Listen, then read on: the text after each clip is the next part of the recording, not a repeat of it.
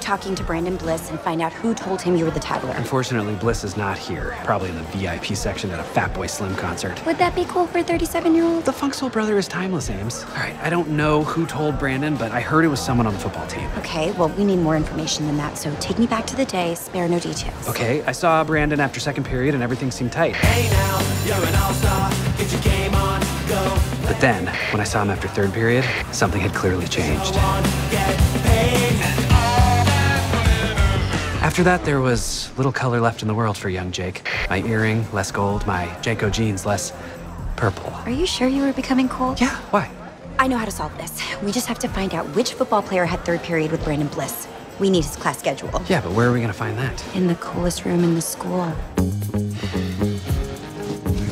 Good Lord, you could have just picked the lock. I know, I'm sorry. I'm just so amped up about admin. Okay, I've got something. Oh, that's not Brandon's profile, it's mine. I just want a quick peek at your attendance record. 0 absences.